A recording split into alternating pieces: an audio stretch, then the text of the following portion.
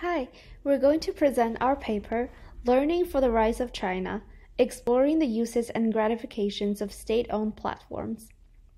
In March 2019, surpassing all popular social media like WeChat and TikTok, the most downloaded application of the month in Apple's App Store in China was 学习强国, meaning Learning for the Rise of China. Overall, 学习 is a state-owned online platform for political communication. When a user opens the app, they will first see official news. Users can access MOOCs, mainstream movies, and TV shows. The key feature of 学习 is its study point system that quantifies users' activities on the platform. 学习 also employs a gamified ranking mechanism and leaderboard. However, little was known about individuals' situated motivations for using this state-owned platform. The questions we ask are, what motivates people to engage with 学习? What impacts people's use and adoption of the system? To answer these questions, we conducted semi-structured interviews with 28 active users of 学习 in 2 top-tier cities in China. Before jumping into the results, we want to first make sense of who 学习's target populations are. Different from the Western binary state-society dichotomy, the Chinese political system is much more complicated and contested. Following Philip Huang's definition, we argue that 学习's target populations are individuals in the third realm that acts as an intermediary between the central state and the general public. As such, 学习's target populations tend to have higher socio-political status, higher trust in the government compared to the general public.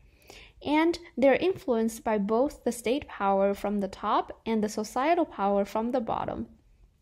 With this in mind, we identified 7 key uses and gratifications of adapting 学习, including compliance, self-status seeking, general information seeking, job support, entertainment, emotional commitment arise from their attachment to the national identity and history, and finally, learning. We also identified 3 influencing factors of these uses and gratifications, including users' perceived surveillance on their use, their professional identity, and their organization's norms and position in the political structure. Taken together, our results illustrate how 学习 is changing the landscape of political communication and governance in China.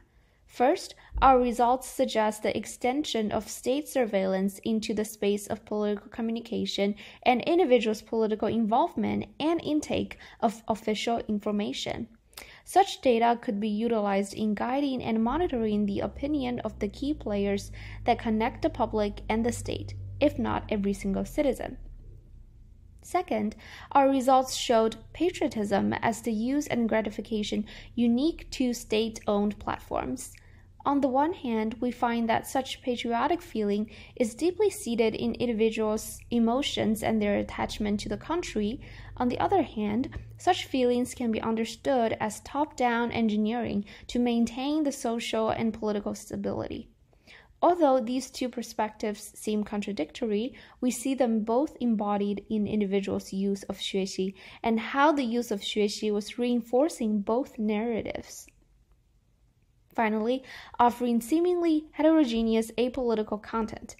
This way, the platform can support users' varied information curation needs and foster their stickiness to the platform, so that 学习's major goal of guiding and supervising public opinion as an official media outlet is fulfilled. Together, our study on 学习 offers a different perspective of political communication compared to the Western model that focuses on civic participation and democratic deliberation.